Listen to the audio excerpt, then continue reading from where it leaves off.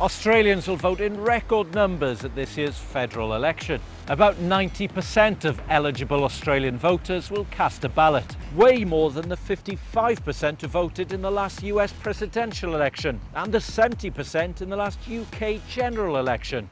So why so high? Well, Australia has compulsory voting. Here, you have to vote. If you don't without a good reason, you get hit with a fine. At the moment, that's $20 Australian, which is enough to buy you 5 cups of takeaway coffee, 2 small portions of fish and chips, or 1 hour surfboard hire at the beach. Now, critics of compulsory voting say free citizens should be able to choose whether or not to participate, but most Australians seem to be in favour.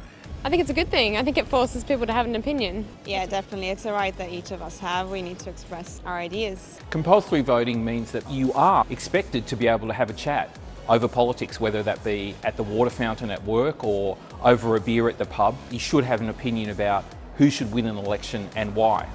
But does forcing people to vote change the nature of politics? In countries with voluntary voting, people of lower socioeconomic status are less likely to turn out to vote. These are groups that are more likely to support parties on the left. So the effect is that when voting is compulsory, parties on the left benefit. It's perfectly okay, at least legally, to turn up and spoil your ballot paper or leave it blank.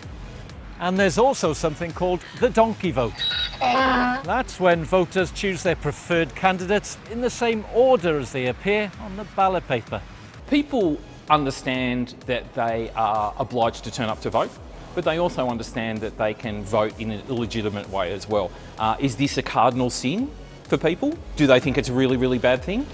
No, not particularly. But it's not just compulsory voting that gets people to the polls. Unlike many countries, elections here always happen on a Saturday, theoretically making it easier for more people to take part.